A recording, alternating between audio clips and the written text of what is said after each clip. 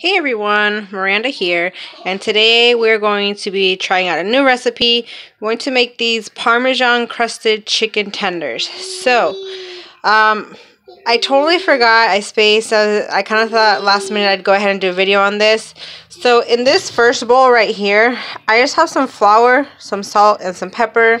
I didn't really measure them out. I just kind of visualized, kind of how much flour I might need, and then just kind of salt and pepper to my liking. In here, now the recipe says you can use either olive oil or butter.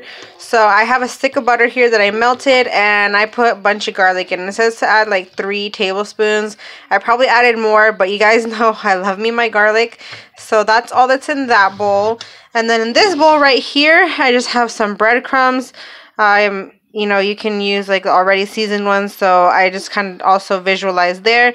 So it's breadcrumbs in here. I added some dried parsley, as well as some paprika, and then just some Parmesan cheese, as you can see. And then I have my chicken tenders right there. So this is pretty much the layout that we're going to go. We're going to dip the tenders in the flour first, then the butter, and then the bread and cheese mixture. So we're going to do that with all of these. I have like 2.5 pounds right here of tenders. I know my hubby's gonna like love this stuff. We love chicken and whatnot and stuff. So, and there's 5 of us, so it's gonna be a pretty decent amount, and we'll have some leftovers for hubby to take tomorrow. So to make cleanup a little bit easier, I went ahead and I put foil in my pan. So let's go ahead and get started. So I'm just gonna take a chicken tender. Again, we're just gonna, coat it nicely in the flour first.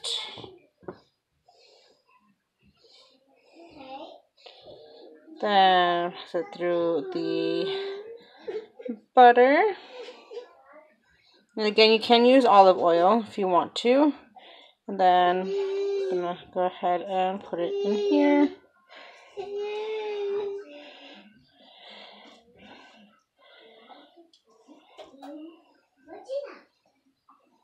So it looks like that. And I'm just gonna put it into our baking dish. So we're gonna do that with all of the tenders. Alright, so we got all the tenders nice and coated. They should be looking like that. So we're going to go ahead and pop this in the oven. So make sure your oven is preheated to 400. And then we are going to set the timer for 15 minutes. And then once the 15 minutes is up, we're going to flip them over.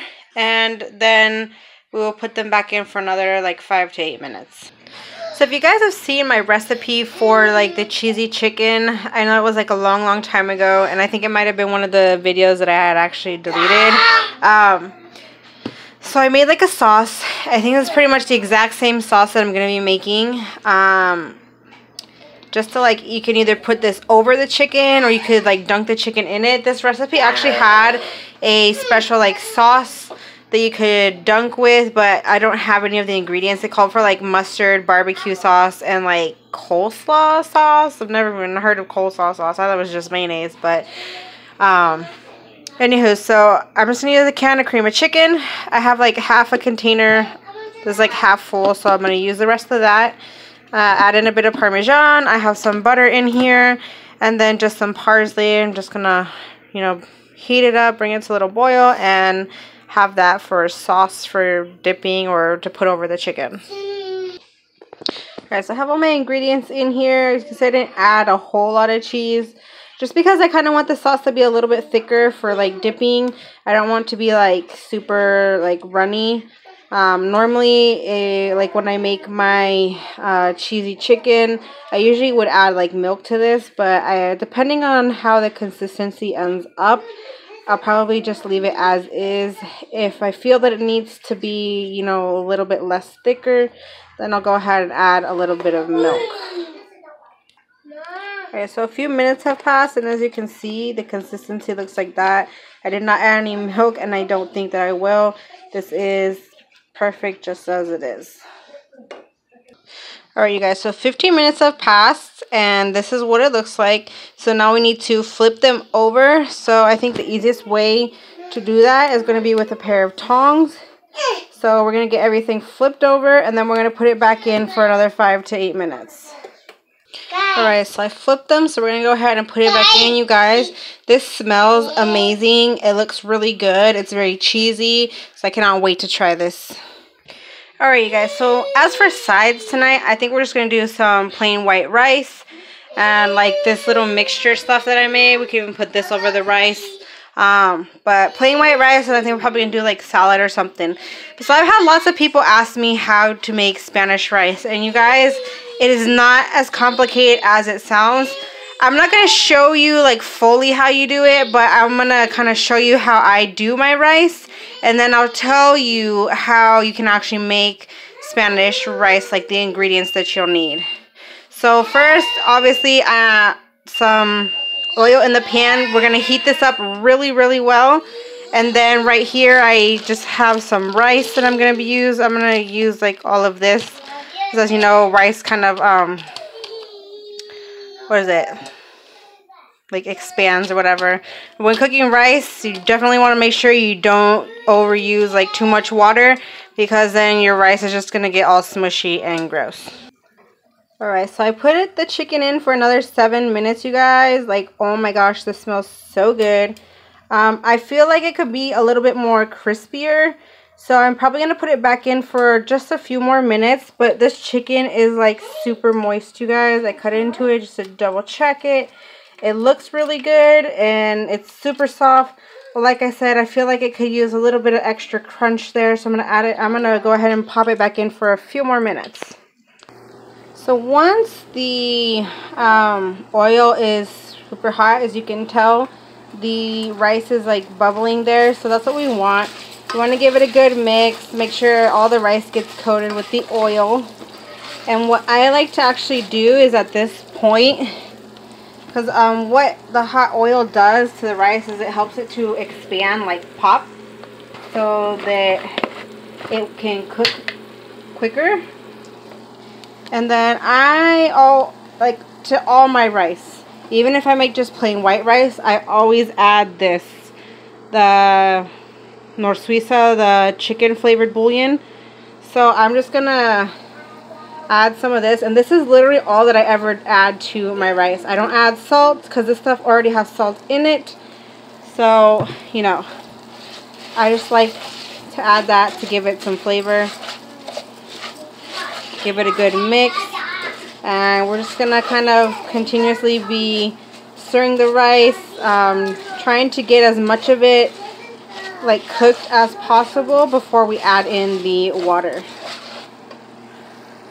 Okay, so I'm not sure if you can tell, but the rice, a lot of it is already kind of like popped. I don't really know how to say it in another form other than pop, because it's like already kind of expanded, and it's kind of already also like changed in color. So at this point is when you would want to add your water to this. And I keep this when I am like frying the rice. I keep it on high the whole time. So we're going to go ahead and add the water to it. And I'm going to bring this down to like a medium heat. So mine goes by numbers. I always put my rice at 5. And the water you add to this, you guys, you want to make sure that it is hot, like boiling if possible, because that's going to help it to cook more quickly as opposed to using like cold water. And like I said, you don't want to overdo the water, otherwise it's going to get all mushy. So I have like just enough water in here to cover the rice. And at this point too, even before adding the water, say you wanted to do Spanish rice, you guys. So Spanish rice is literally like, it's really just common sense, you guys. In a blender, just add like maybe 3 to 4 tomatoes. I cut the tops of them off and then I add them in there. I add like 1 clove of garlic, and then I add like a 1/4 onion and just some salt and the water, and you blend it. And then before adding the water, toss that in here, and then, you know, a little bit of water so that it helps cover everything, and literally you're good to go. And also at that point, you know, some Spanish rice, people put vegetables in it. I'm not real huge on like the peas and corn, which some people use. You know, some people use like the veggie blends that have like even green beans and like lima beans in it. I prefer just corn if I do want veggies in my rice. But so at this point, you know, before putting the lid on it, that would be when you would add the vegetables. So again, if you're doing the Spanish rice, blend up some tomatoes with a tad bit of onion, you know, a clove of garlic, and some salt and water. Pour it in, add a little bit of water so that it kind of helps, since the consistency of the sauce is going to be a little bit thick. And then add your vegetables if you want, and that's really all there is to it, you guys. So I'm just going to let this boil. Should take about maybe like 15 minutes or so. It's super easy to make rice, you guys. It really is. And if you want to take like the cheaty way out, you could even just use a can of tomato sauce, tomato paste, whichever, instead of blending your own tomatoes. I have actually made Spanish rice numerous times, taking the lazy way out by using a can of the tomato sauce, and I've had people tell me that my rice is amazing. Like, you really don't know the difference.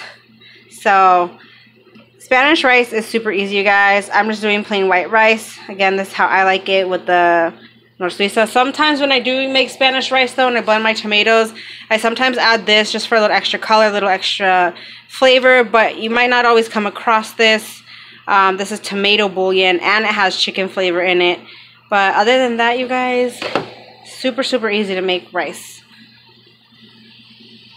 Alright, so I did end up putting it back in for another 5 minutes. I think this is perfect because I feel like if I do any longer, it's going to dry out the chicken. And the chicken is still really moist. It smells so amazing, you guys. It reminds me of like pizza crust or like breadsticks or something. I don't know, but it smells so good. I cannot wait to try this. So now I'm just waiting on the rice and then the salad that'll go along with the chicken. Oh my gosh, you guys. So I cannot wait to plate this up. I just had to try the chicken, and let me tell you, this is so amazing. Like, for real. Like, the taste of like the Parmesan breading is so good. But then dipped in the sauce that I made is like even more amazing. Oh my gosh. I highly recommend this. I know my hubby's gonna love this because it's pretty much just like the cheesy chicken that I make, and he absolutely loves that stuff with rice and the sauce. Oh my gosh, you guys. The sauce is perfect for this dipping, and it's just so tasty. Alright, you guys, and after about 15 minutes or so, all the water has been absorbed, and look at my rice, you guys. You see? It is so perfect. My rice lately has just been so perfect. Like, I'm loving it. I usually never used to use white rice. I always use converted rice because it was the one that always worked out for me. But at least now I know white rice does work for me. So, you know, gotta use up all the white rice that I have. So we'll be having that with the chicken, and then like a salad on the side. And of course, this yummy sauce, you guys. Like, this really did take up the chicken like another notch. And then I'm sure it'll be really good over the rice as well. So I'm excited for dinner, you guys. So that's everything. Thanks so much for watching, and I'll see you soon. Bye, guys.